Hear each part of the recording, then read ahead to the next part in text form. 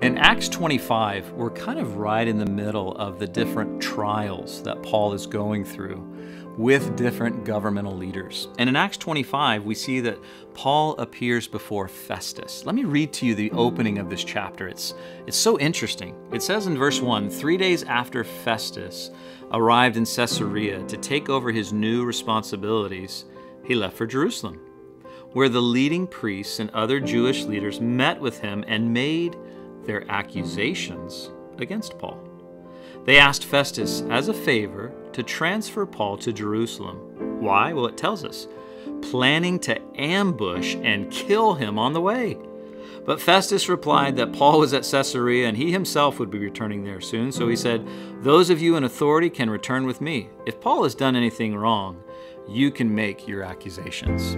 I find this so interesting. As you read through the 25th chapter of the book of Acts, you see Paul is put in a place of inquisition. He's questioned, he's accused of many different things, and throughout this entire chapter he says, listen, I'm not guilty of any of these things.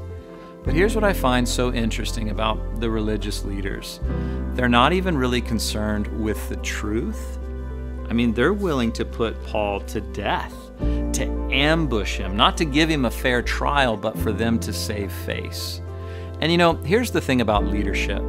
I think for you and I, we need to be looking for leaders who aren't necessarily always right, but are always real. See, here's the thing. People would rather follow a leader who's always real than is always right. And in your own walk with the Lord, in your own interactions, your own sphere of influence, don't be one who has to save face at the expense of others. That's what these leaders were doing. They were willing to ambush and commit murder to kind of save face and keep the position that they had positive in the eyes of others. But Paul, he stood on Scripture, he stood on truth, and he allowed his actions and character to speak for themselves. And I just want to share with you this morning, there's so much freedom in being someone who's real. No one's always right, but today you can be real. So as you follow the Lord today, follow him genuinely. Let your character, let your attitude speak for themselves in how you love and live like Jesus.